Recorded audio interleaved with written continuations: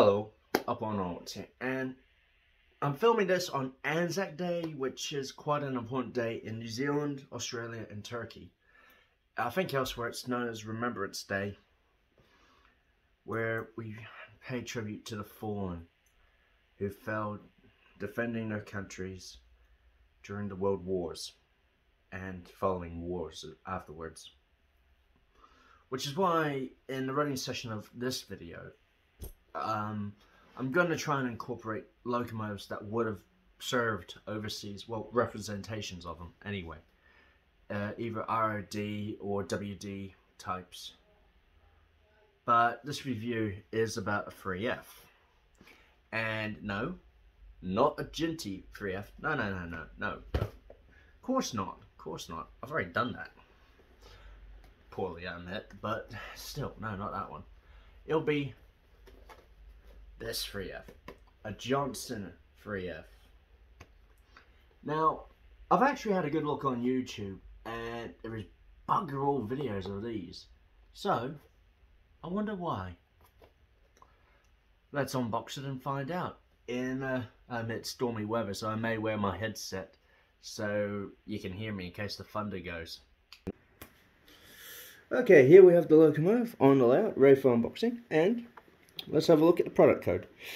31-627 LMS 3F 3205 in black. 21 DCC code needed. Sweet. Have a look at the back of the box. And you can tell this is a second-hand model. I admit most of my locomotives are second-hand, really. But, yeah. Oh, well. Actually, now that I think of it, the only locomotives I bought new are my BR Blue 84, the 8F, semi-regret, the Packets, the Terrier, the Princess Royal, and the J36. Those are the only ones I think I brought brand new. For a what in the last few years, anyway. I could be wrong, I may have to go through my archives on this. But yeah, so that's a tight fit. Okay, before we have a look at that, let's have a look at the paperwork. Oh yeah, might as well have a look at this as well. This is a date stamp that you get in these boxes. That's 11/09/21.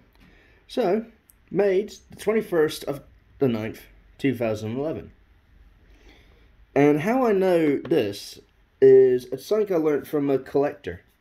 He told me this and I thought, are you kidding me? I did a little double checking on a few more models and he's right.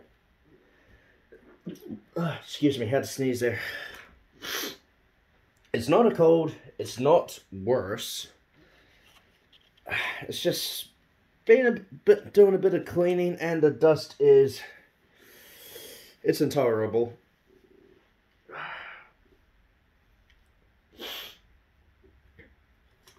Dust or hay fever can make anyone sneeze, let's be fair. Or if you're crazy and silly enough, snort a handful of pepper. Now, this is the running in and instructions. So where to oil, where to take the body off. Oh yeah, that's quite nice. Also shows where the fitting is. Now we flip around. And that failed badly. And here we have the exploded diagram. Tender vents, according to model, if tender has water scoop. Oh, that's quite cool. I don't know if this one has water vents or not. I haven't bothered checking. But I find it's cool that a humble little freight loco like this would have water scoops. Wow. Because, well, they're smaller than the Fowler 4F. And even a Ginty looks big next to this, so, yeah, I don't know. Detail pack, oh, still taped on, so, for a second-hand model, well looked after. Okay, we got a free link in here, screws and what looks like a speaker housing, and bugger all else. 2 free links, screws, and a speaker housing piece. Well, that's nice. I'll just put that back where I got it from. So, oop, wrong way up. Right now, my fingerprints on the tape forever. There we go. I like to keep things kind of pristine, so bear with me on that. And as always, the tender is linked with these models, so whoop. Okay. Puts the plastic away. Okay. Okay, it's one of those ones. Okay, there's actually a fair bit of weight in this one. I like it. Now, this is actually quite nice looking. There we go. There we have the little 3F on top. Nice little cab vent. The cowl rails on the tender are very nice. I like that. The detail is very nice. I like it. One or two imperfections, but second hand, I can't really gripe. Hello. Looks like we're lacking a front coupler, but alright. I got plenty of space, so that's okay. Sprung buffers, nice. The wheel pickups look very good. They look very good indeed, as do the handrails. And the whistle and safety valves, they're cold, that's metal. Hold it properly up so that we can see it's, yeah, the tender link is like that. Yeah, oh boy. It's one of those ones, but the drop plate, I like that. It actually works. That actually works. That's cool. I like that. It's hinged. It's proper hinged. Alright, let's see if we can get the cowl load off though, because that's the thing about some of these models. Sometimes you can get them off a cowl load that can come off, some you can't. Is this one or... Oh, yes it is. And oh my gosh, that is heavy. It's got two lugs on it. Little baffles for when you chuck a speaker in, I guess. I don't know. Okay, now I see what the lugs are for. You got 2, 3, 4 holes in the tender top, so no real coal for this one. I wouldn't bother. This is pretty darn heavy too. I'd probably just give this a dusting off and a spray paint job because, yeah, it's a bit too shiny. I mean, a coat of matte black would not go on this really, or just, I don't know, give it a light spray of clear and just dump it in a container of coal dust just to dull it down, because, yeah, yikes. Apart from that, it looks alright. And when we had it upside down earlier, I did not see any sign of water scoop, which means no vents here. Well, so bugger that. Okay, let's see how it looks on the layout. Anyway, well, rolling. Okay, and as per usual with these little crawl tests, I have it facing the driver's side to the camera. And the only reason I can tell is because of the reverser rod, which is right here. So, just going to give her a little juice and see how it goes. But first making sure nothing's on the rails elsewhere on the layouts. Just doing a quick walk around, looky-loo to check. No, we're good, we're good. So, here we go. Giving her a little juice.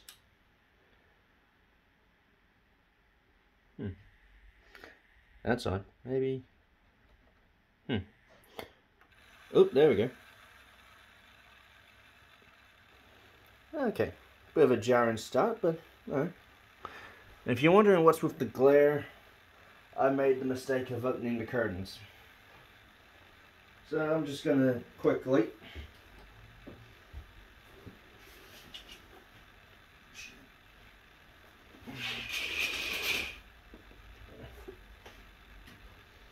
okay, that should probably help with the film a bit. Yeah, but yeah, the fact I had to jolt it up to near 50 before we started off, that's annoying. So, see how low I can turn this down before she stalls. Yeah, that's pretty good. That's pretty good. Oh no, that's a very nice crawl. Which shows the mechanism is actually alright. if we can get a crawl like that, the mechanism's quite good. Now I'm going to slowly juice up to 100, see how it looks.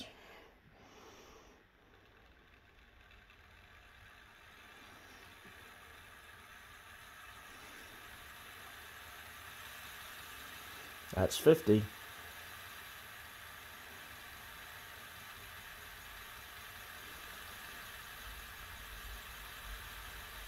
And that's 100. Bit of rocking action, but actually that's quite good. Wow.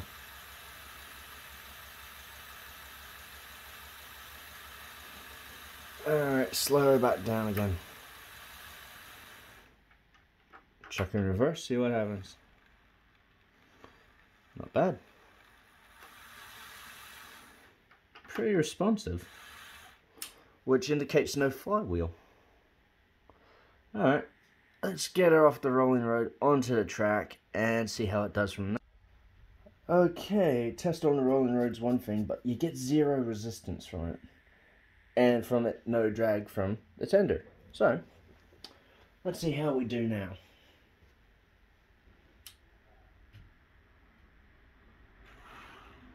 Yeah, still the annoying jerky start, but yeah. Not too bad.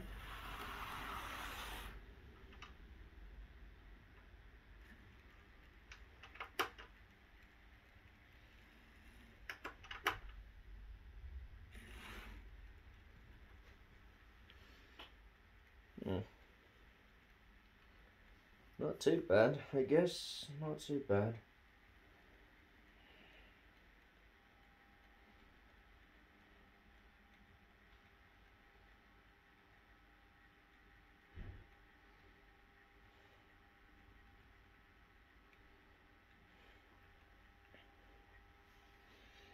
It's not too bad, I guess. It's not too bad. Now, as to what I'll have it pulling when I get on the main club layout, I have no idea yet.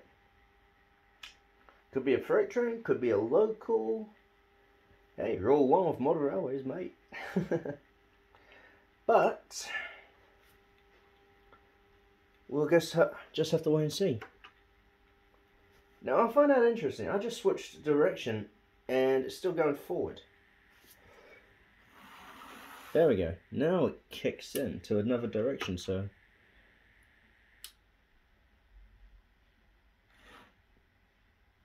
Just to show what I mean.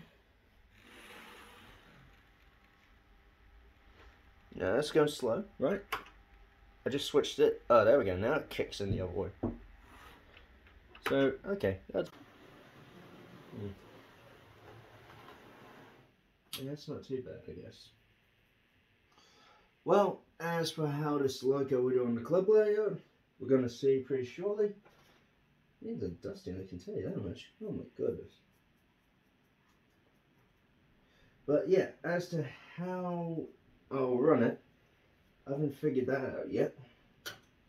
But like I said in the running earlier, in the running session, I am going to incorporate locomotives that would have served overseas during the war. Both World War I and World War II examples, I believe. It should be interesting. Should be interesting. And I'm doing examples in representation of locomotive classes, not the locomotives themselves. Just so we're clear. Okay? Because I'm saying that now to prevent getting nasty comments later on. Okay, to the club.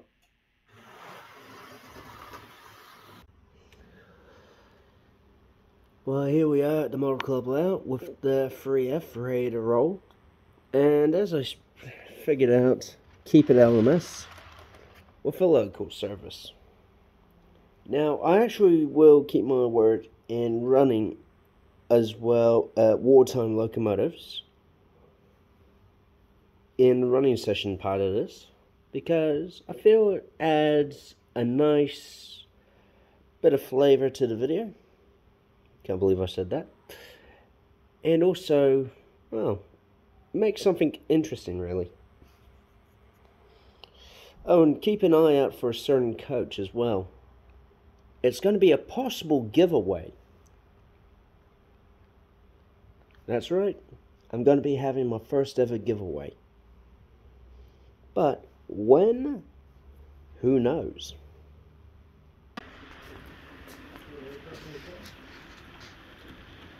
Look how slow it was.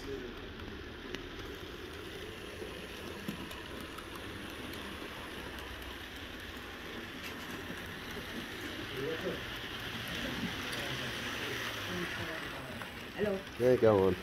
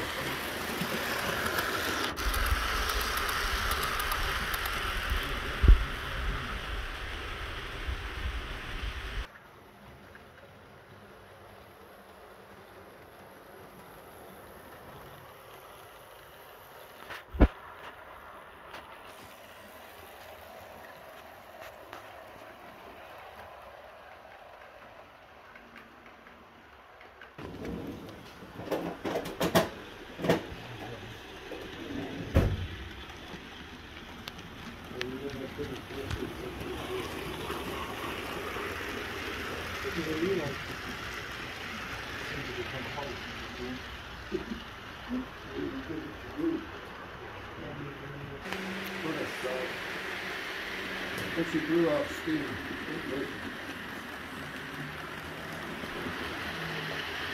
That's too